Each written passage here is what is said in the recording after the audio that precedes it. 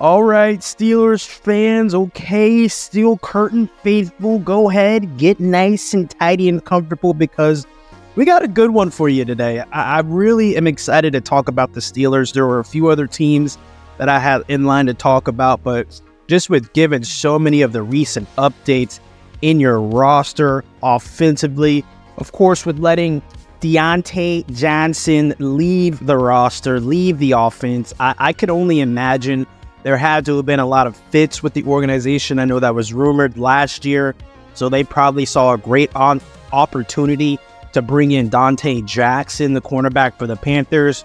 So getting that trade squared up, I'm sure both parties are pretty excited, pretty happy. But let me know what you guys think about that trade.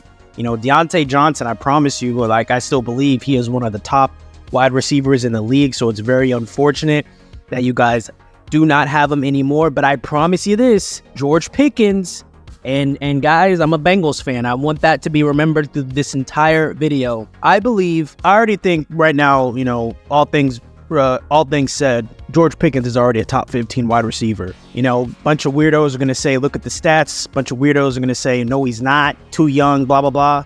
George Pickens has a legitimate opportunity, given everything at quarterback that we will discuss later, to be a top 10 dude, man. Top 10 dude. And I've done my rankings before. Currently, I believe sitting at my top 10 spot, and my number 10 spot, I believe, is Garrett Wilson for the New York Jets. And so I'm really big on George Pickens. And so I don't think this is a huge L since you guys still have him in the building. And there are a few other amazing, absolutely phenomenal additions that you guys made defensively, and I just have to go over them. Of course, we already talked about Dante Jackson, so a reliable corner, a guy who is not going to be a show stealer, but when you have Alex Highsmith on one side and then TJ Watt on the other side, collapsing the pocket, of course, with Hayward and Benton as well in the middle. We will not forget about Larry Young. You have that front five, you have those dudes going at the quarterback, pressing offensive lines. Your cornerback position becomes fairly easy.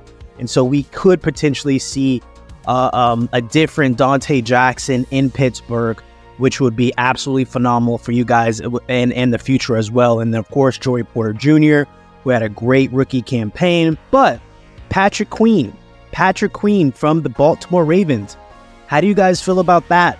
I really want to know. I mean, I want to say this with all things, you know, being considered. When the Bengals play the Baltimore Ravens, I am never worried about Patrick Queen. Me in particular, Quan Smith has all of my attention and all of my respect. Patrick Queen kind of loses me, but you guys let me know. And once again, I think this could be a different ordeal given the fact that he has a front five that is one of the best in the National Football League, if not the best in the National Football League.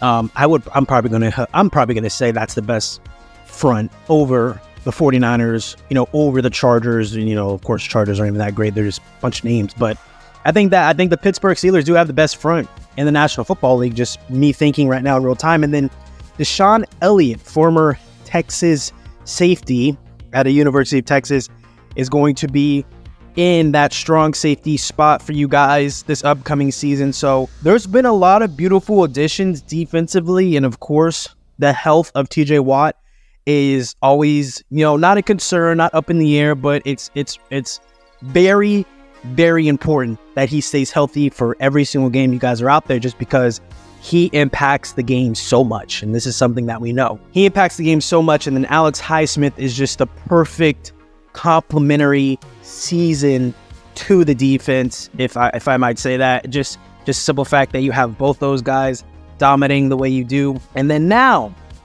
we get to the meat and potatoes of everything. And I want to start by saying this. I believe, and I think this will be true, the Pittsburgh Steelers, all the way till kickoff and probably throughout the season, will be the most talked about franchise in the league.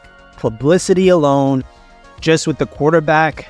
And you guys help me out. Is there a controversy? Is there a controversy? Of course, you guys get rid of Kenny Pickett. He's in Philadelphia. I know none of you are pissed off about that. Hope most of you are pretty happy. But what happened? You guys went and signed Russell Wilson, former Super Bowl champion. I gotta say it, Super Bowl champion Russell Wilson from the Denver Broncos, who let him go, who are tired with his shenanigans and tired of his efforts on the field. And then you guys messed around and did another trade. And our last Steelers video, right? The last Steelers video, I literally asked you guys, which one would you rather have? Would you rather have Russell Wilson or would you rather have Justin Fields? And a lot of you guys said Justin Fields, and a lot of you guys said Russell Wilson. It was a lot of you both saying both parties, and you got both. You have received both quarterbacks, and this is just so eye-opening because I believe, Russell Wilson, he is a polarizing player. I truly, truly believe it. You hear so many things about him as a locker room guy, and you see him on the field, how he can turn it up in the big games at times, or at least he's not the problem, he's not the issue. And then we have a non-polarizing player in Justin Fields, but you see the Superman antics. You see him on these 80-yard runs, all these 70-yard touchdown runs. He does have a good deep ball, but then he gets traded for a 6th-round pick, potentially, or 4th-round pick, depending on how he plays. The market for him was not very high at all. And so, like I said, you have these two quarterbacks, very different points and times in their career. They're very, very different in age, very, very different in abilities. I just need to know, right here, right now, who do you guys want to start week 1? I'm kind of thinking about things in my head, and I go, okay, Miles, who do you not want to see on the field? As your Cincinnati Bengals defense, go out there.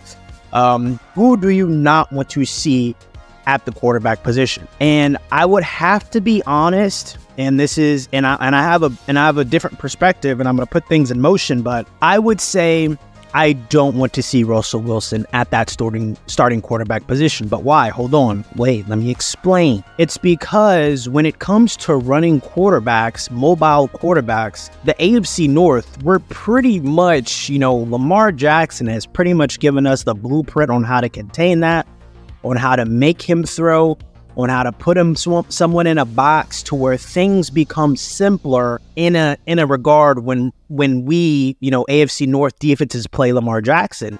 And so Justin Fields, I do not necessarily believe will have the same impact against these AFC North teams. But if you're telling me, there is a non-AFC North team, I guarantee you Justin Fields is going to be the better option just because his electrifying running. And I don't think most teams understand that. I mean, if you look at Lamar Jackson, anytime he leaves the AFC North, he really tears it up, like rips people to shreds. Of course, excluding the Chiefs. And so I personally believe if it's, there's not going to be a dual quarterback situation. So I would say, look, listen, there's two ways to this. Okay. There's the Russell Wilson route where things are safe. Things are by the game plan, probably by the book, a little bit less off script, but the offensive line is still not where it needs to be for him to really show. But he does have a lethal weapon in George Pickens to where things can happen, and maybe you guys can do something in the draft, possibly getting another, big time receiver at the spot that you guys have, getting some speed opposite of Mr. George Pickens himself. But I do see this unfortunate circumstance where Russell Wilson's disgusting antics, and I gotta say it that way because that's how the general public will understand it, the cringiness, the corniness, if you will, apologies, and George Pickens could punch him in the face at halftime in any game. We do know George Pickens, he loves the game of football, but he is a very emotional player to where there could be a divide between those two players potentially. And then Justin Fields, you have the playmaking ability. You have the potential that people are still honing in on. You have the ability for him to escape the pocket and make crazy plays with his legs and go on a run and turn into a running back that is hard to bring down. You have so much. And so my personal opinion is, what do you guys want? What do you guys want? Do you want the highest potential chance of hosting the Lombardi Trophy at the end of the season? In my personal opinion, you got to go with the boring, script playing, the guy that's kind of been there already in Russell Wilson. But do you want to, or Do you want to find out if you got a guy? Do you want to find out if you have a potential top 10 quarterback, top 5 quarterback? I know the Justin Fields faithful already believe he's the #1 quarterback in the league over Mahomes. I get it. But what do you want? And I think that's what it is. It just, you know, putting all things aside, if you want a guy who, you know, day in and day out, both I think are going to be prepared each week to play the game at hand. But something just tells me when it comes to throwing the ball, I trust Russell Wilson more than Justin Fields. But when it comes to making a play, you know, extending a play and looking for something to get George Pickens open and make things electrifying, of course it's going to be Justin Fields. But I still think, and all things being considered, if you're looking for a serious playoff run, it has to be Russell Wilson, in my opinion. But if you're looking to see, hey, do we have a guy that could be a guy? Do we have a dude that could be a dude? The Chicago Bears, I understand they said a lot of things, but a lot of things are just media-trained people. All those quotes about, I want this guy, we have a blah, blah, blah, blah, blah. That's all BS. It's always been BS. You know, ignore the words and look at the actions. Justin Fields is gone. If they really believed in him, if they really loved him, they would have traded that pick. They would have traded that pick and kept Justin Fields and done the building. You've heard so many professionals say it, but they did not do it. Did not. And there has to be some sort of reason. Maybe the Bears are just a dumb franchise, or maybe they just saw enough. But I do believe that Justin Fields more than likely has a lot of potential, and more potential in a city like Pittsburgh and in a franchise where Mike Tomlin gets to mature him. And so I just want to know from you guys, I honestly believe that both quarterbacks are head and shoulders above Kenny Pickett and Mason Rudolph. You guys won a lot of games by the helm of the defense, a lot of great wins by the defense just making people score 10 points only or 17 points only and allowing the run game to kind of take things over. Maybe Kenny Pickett has a great game, or, you know, Mason Rudolph just beats the brakes off the Bengals in games like that. I do not think either quarterback should make any of you upset necessarily until we get into weeks 4, 5, 6, 7, see how these guys are really turning out. And so, like I said, I want to hear from you guys though. What does the Steel Curtain want? Wilson to start week 1, or is it Justin Fields to start week 1? We already know during training camp, both of them, they're probably going to be splitting the 1 reps, the first string reps. But like I said, both, not even both. Russell Wilson has a very big personality, and I do believe that Justin Fields is a crazy competitor that wants to start. And so having both those guys in the building at the same time, fighting for the same job, I'm very excited to see what the Pittsburgh Steelers have for this upcoming season.